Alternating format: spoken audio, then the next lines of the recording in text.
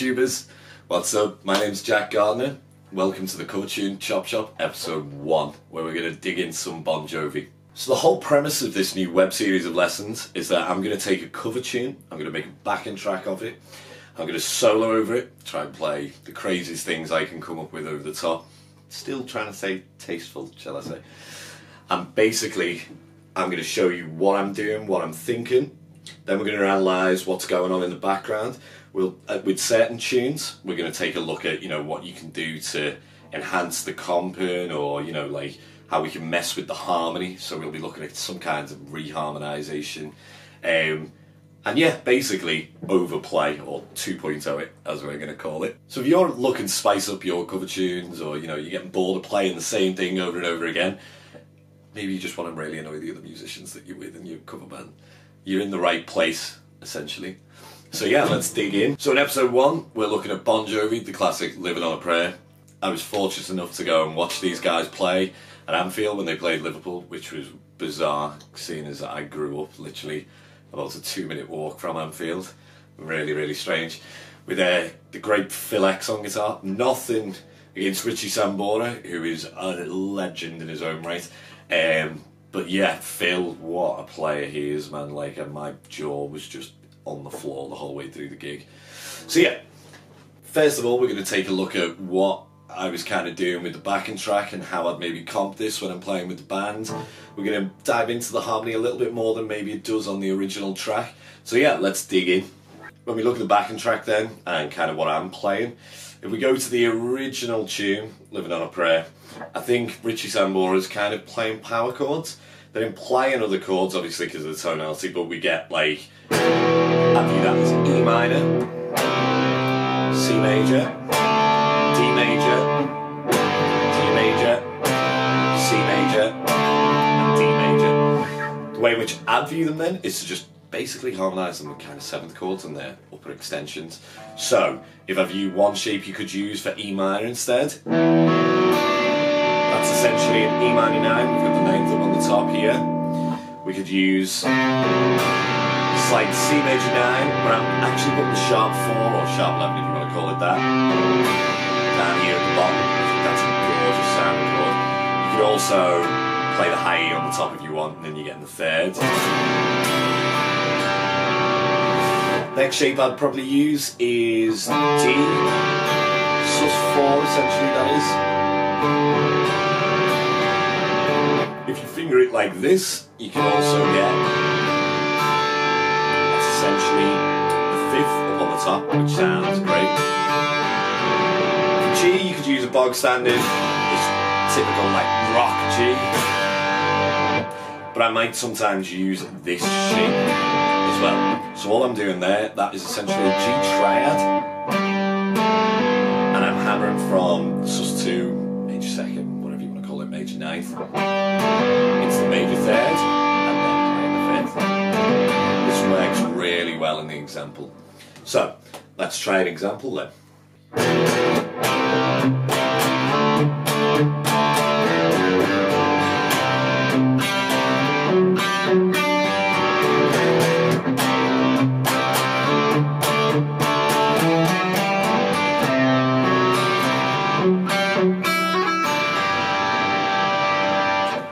Way you could do it. Let's try another way. So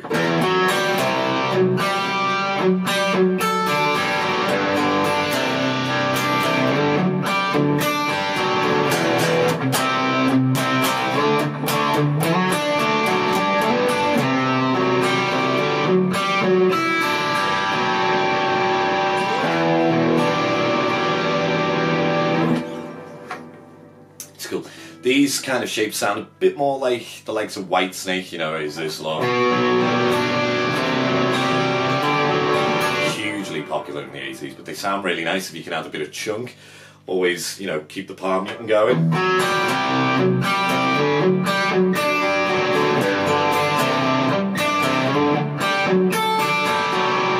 That's basically the idea.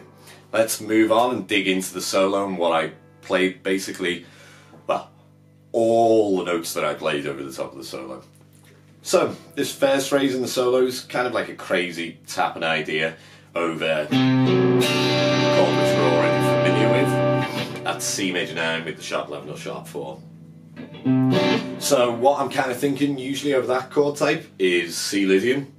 What we're going to do is basically almost like an arpeggio with some extensions. So the lick, basically, we're going 3, 5, 7, 12, back down. From here, we're going back up, and then we're going to skip the string. So we're going to go over to the G string, we're going to go 4, 5, 7, up to the 12th fret. That in itself could be quite a cool kind of cycling lick, you know? So we get...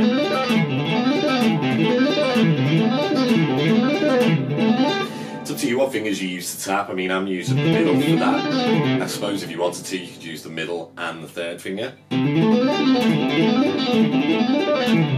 Just feels a bit more comfortable just with one for me. Naughty finger. So yeah, from there, essentially...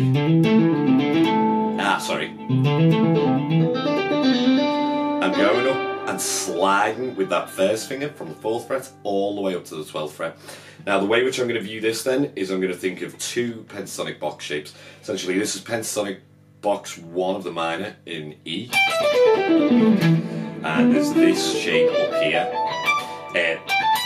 so that should be, and I'm basically going to use tapping on the higher kind of box shape, and then it's going to be a mix of just hammer-ons from nowhere with the left hand. So we get... So then I'm going 12, 14, tap the 19th, 12, 15 on the high E, and then tap the 22nd fret. Sorry, you've not got 22 frets on the guitar. And then from that tap, while 15th fret's still being held with the little finger, we're going to slide into the 19th fret of the high E. So the whole lick really slow, we get...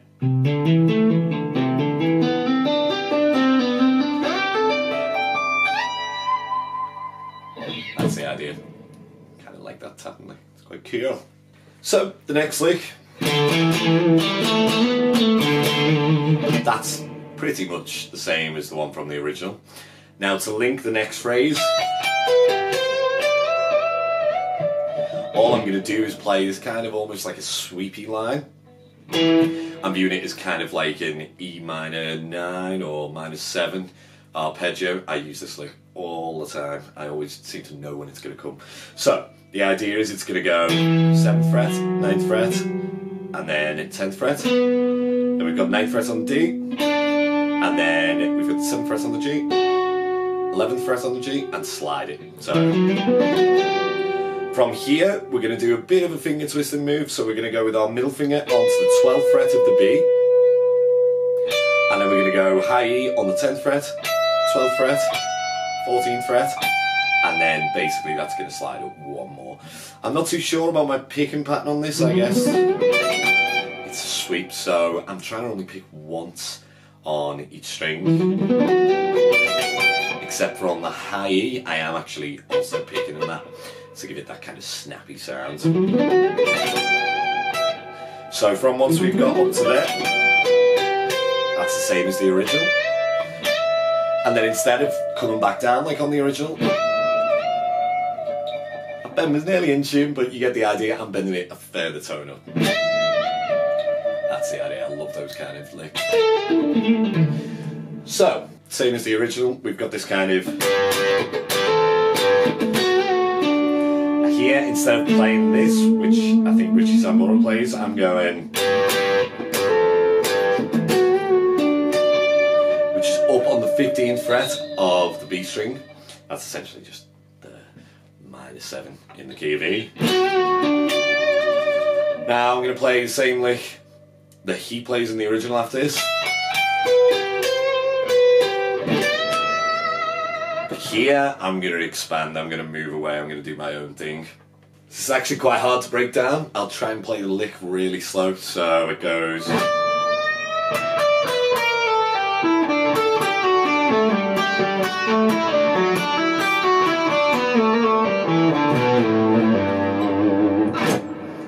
Try and break that down even more.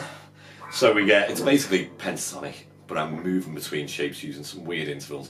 So I'm going to go, that's the last note of the phrase. From here we're going to go,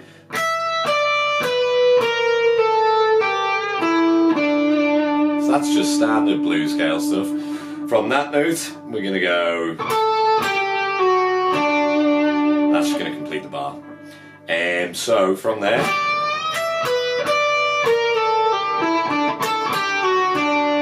So now I use my first fingers to cross over to the note A on the 12th fret, down to the 10th fret on the G. I'm going to hybrid pick the octave back to the note, and then this is going to essentially be the 11th fret on the G. Little finger comes over onto the 12th fret of the A, 9th fret on the G, and then slide that down. And then we're going to go basically into this kind of pentatonic movement. So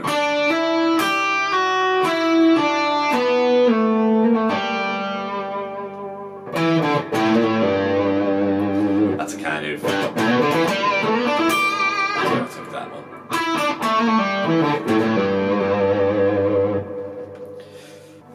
So from the note G down here, we're going to play this really kind of cheesy phrase, but I use it all the time as well.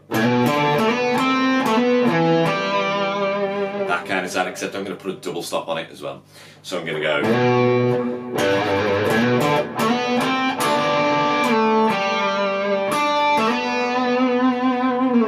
Now, this is where the craziness begins.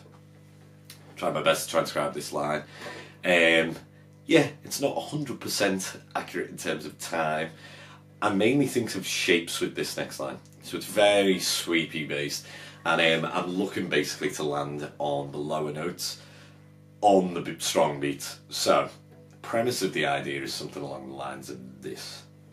The shapes which I'm kind of thinking of, it's around this one to start with, where it's 3 note per string, and then I'm going into a kind of E minor 7, the bottom half of this shape. I'm going like that. It should be on the transcription somewhere over there. And from there, I'm thinking of the next shape, which is essentially, it's like a D7, with the 9 on the top. That's how I'd view that. That's the idea. Then I'm moving into this shape, which is kind of like an E minor, where I'm playing the 9th, and then I'm going into the 4th up here. And this is where the horrible position shift is. So that's almost like an E minor 9. And then from here with the little finger, I'm basically going chromatically from the 11th fret up to the 14th fret. And then I'm going to outline kind of like a B minor 7 shape, or a G major 7 if you wanted to look at it like that. So we get...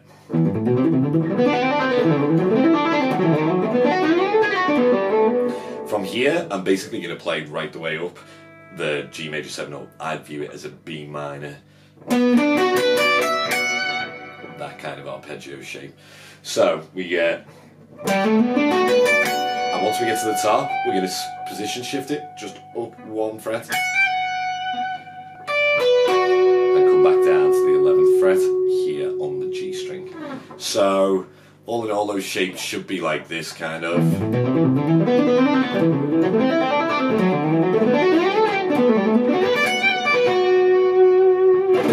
So with this next shape, I'm thinking of kind of C major 7, this arpeggio, except I'm going to go from the note A, so it can sound like an A minor 7 as well, if you want, or A minor 9. That's a cool way to link itself. What I'm going to do is actually link it to this next shape, which is again C major 7. So by doing that, I'm going, the little finger is going to slide up 1 fret, and then the middle finger is going to come across, and then we're going to go first finger, little finger on that top note there on the 19th fret. And then this is just kind of like going down the pentatonic scale to the 17th on the B, and then I'm going to bend the 22nd fret. Sorry again, if you don't have a 22nd fret, I apologise, but we get this. Sorry. So we get this kind of sound.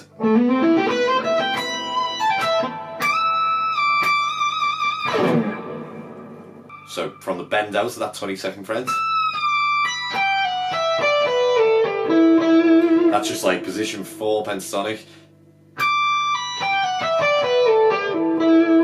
into that position 3, which is like almost like a blues lick. Or not. So the next idea is essentially like an octave based idea. I really love the sound of this. It sounds more like a synth to my ears when I hear this. So we're going to go on the G string and the E string only. So if you know your octave chords. Same idea, I'm using hybrid picking throughout. I'm going to basically go all the way up to what would be the 22nd on the high E, and then we've got the 19th on the G, and we're just going to go down a whole step, and then a half step, and back again. So the idea is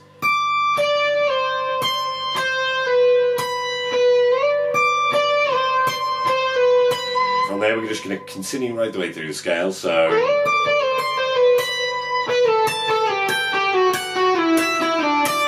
and that's where we're going to stop. So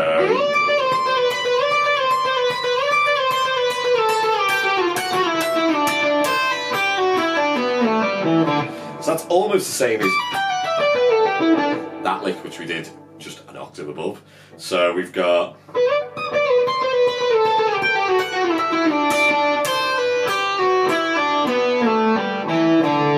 now from here it's kind of like that lick right at the beginning, that kind of sound, that kind of feel, you know. So next idea is all based around natural harmonics. We're going to start on the 7th fret of the B string, and then we're going to go to the 12th fret on the high E. And this pattern kind of works with all the string sets then, so we'll go 7 on the B, 12 on the high E, 7 on the G, 12 on the B, 7 on the D, 12 on the G, 7 on the A, 12 on the D, 7 on the E, and then we're going to finish on that 12 on the A. So stole that from Eric Johnson. Yeah, works really, really well. You can use the whammy bar if you want to give some vibrato. So the final lick which I play is basically outlining a C kind of major arpeggio, similar to the original solo where Richie Sambora plays it. I'm going to use a similar kind of idea. So we're going to start from the major 7 of C. Then we're going to go to the root, and then the 3rd, 5th, and then we're going to play some double stops. And then I'm playing a double stop on the 14th of the D and the 14th of the G.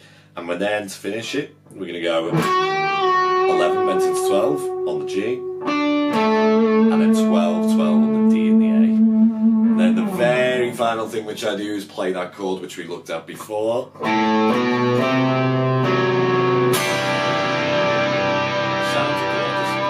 Love the sound of that C major 9 with the sharp 11. It's just filthy. So yeah, that kind of wraps it up for episode 1. Bon Jovi, Living on a Prayer. If you guys dig this, or you want the transcription, or you want the backing track, please head over to my website, which is jack-gardiner.co.uk. And yeah, let me know what you guys think in the comments. I've already got episode 2 in the works at the minute. Yeah, if you've got any suggestions of tunes, please do get involved. If you like this, or you didn't like it, please like a comment, leave a like, or dislike if you're not into it. And yeah, subscribe to the channel for more. I'm going to scoot. So yeah, thanks guys for checking out the cover tune Chop Shop.